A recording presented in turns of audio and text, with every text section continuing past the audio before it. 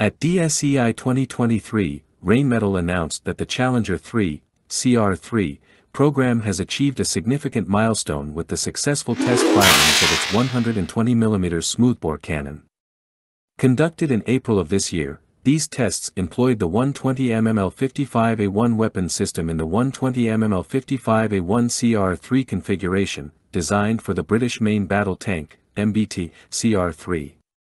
This new weapon system aims to provide the British Army with the capabilities required to address current and future battlefield challenges. The first two 120mm L55A1 smoothbore guns were produced ahead of schedule in 2021 at the Rheinmetall factory in Unterlüß.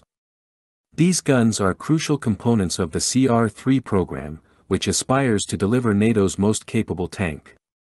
After production, the cannons underwent rigorous testing and validation before being sent to the RBSL facility in Telford to be integrated into the new digital turret of the tank.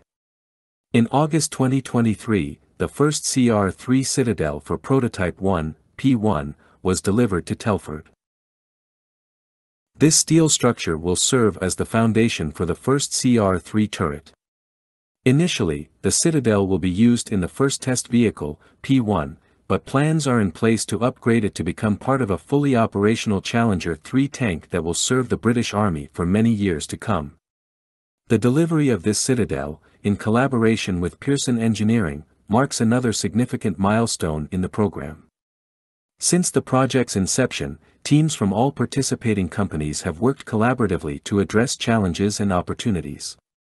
Gareth Eyre, head of physical architecture and mobility for the Challenger 3 at RBSL, emphasized the importance of the partnership, stating that the manufacturing capabilities and expertise brought by Pearson Engineering and Responsive Engineering were essential in achieving RBSL's advanced turret structure.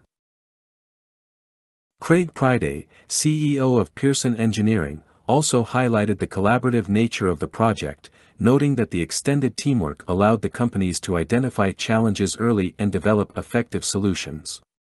The year 2023 has been pivotal for the Challenger 3 program.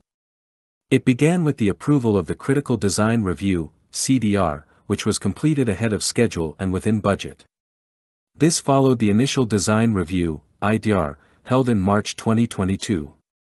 RBSL, the Defense Equipment and Support Land Equipment Operating Center, and the British Army teams also successfully tested a new advanced armor system designed by DSTL and manufactured by RBSL, which will enhance the tank's protection.